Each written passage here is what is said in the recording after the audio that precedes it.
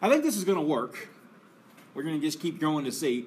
So on to D, I started with tangent to the fourth. I rewrote it as tangent squared squared, replaced tangent squared with secant squared minus 1, squared that using FOIL. Then I'm going to integrate each one of these. Now I think this one, that rule applies, where you can split off a secant squared. So I'm just going to do these each three separately. Consider integral from 0 to pi over 4, secant to the fourth theta d theta. I'm going to rewrite that as integral from 0 to pi over 4 and pull off one of my secant squareds, following that rule that's in the section that we did. Whenever you have an even power of secant, pull that off, and then rewrite this as 1 plus tangent squared.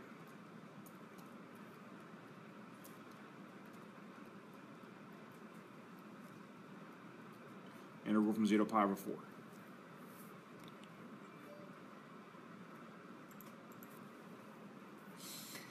Then this is where you do a substitution. Let u be tangent. And then du is secant squared theta d theta.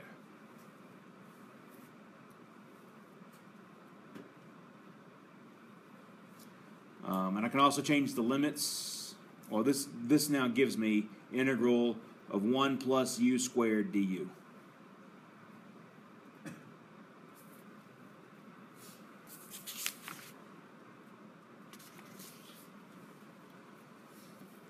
So if I want to change my limits here, what's u of 0? So that's tangent of 0.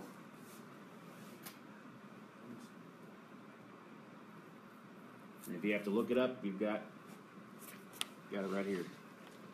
Good table. That's 0.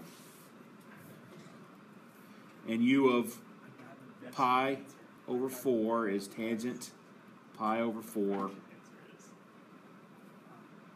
is 1. So it goes from 0 to 1. So that's u plus 1/3 u cubed from 0 to 1. So 1 plus 1/3 minus 0 gives me 4/3. So this first integral right here is 4/3.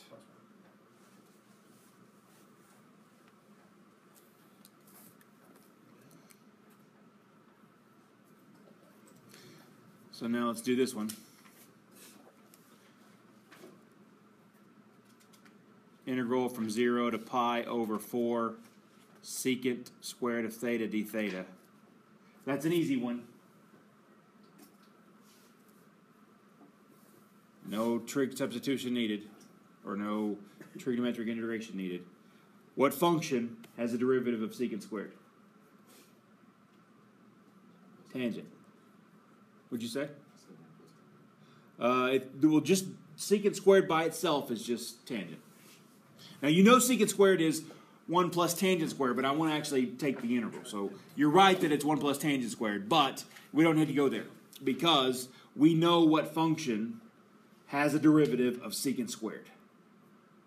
Whose function, when we take its derivative, gives me secant squared? It's tangent. So this is tangent of theta from 0 to pi over 4.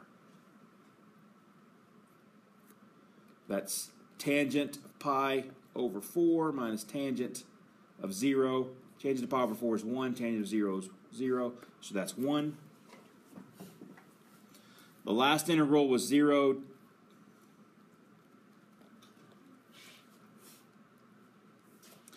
to pi over 4 of just 1 d theta. Integral of, question?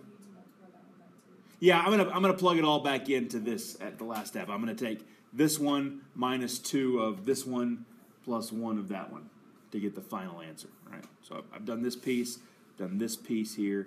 But yeah, I could do it in the same step. I was just planning on doing it separately. So you could have had a minus 2 out front here, a minus 2 here, and that makes this minus 2 here. that all is fine and dandy as well. What's the integral of 1?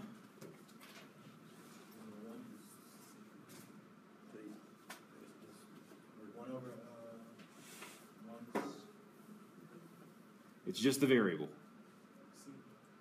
not the constant. The integral of 1, what function when you take the derivative gives you 1? It's just theta.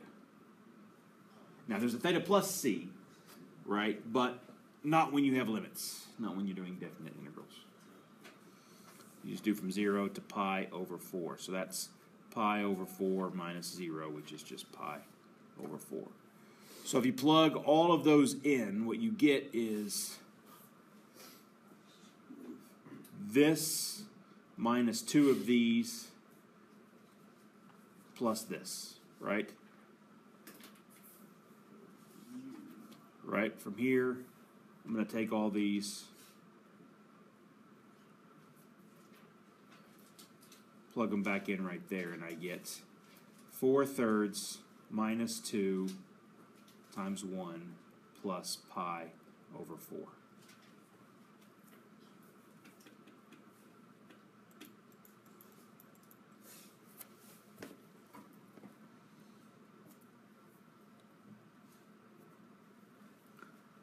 So 4/3 minus 2, that's 4/3 minus 6/3, so that's a minus 2/3 plus pi over 4.